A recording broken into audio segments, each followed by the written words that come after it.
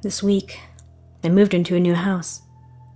The house itself is lovely, with 2 stories, 3 bedrooms, 2 baths, a fenced-in backyard, and a big kitchen. The tree in the front yard is tall and strong and does a fine job of blocking my living room windows from the street. The water pressure is fabulous, the closets are large, and the wood floors are new. The only problem I've had so far is that my neighbors are rather loud.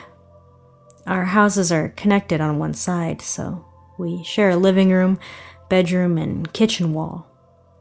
All day long I can hear them banging around their kitchen, watching loud movies, talking, and their small child crying. It's a bit trying, but nothing I can't live with, I suppose. Now, to get directly to the thing that really concerns me. It started when I was in the shower this morning.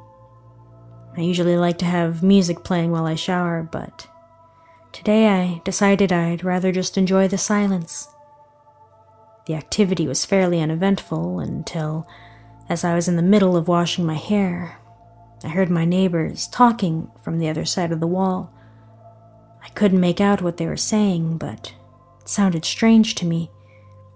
It seemed that they were mumbling something, whispering, and occasionally laughing quietly.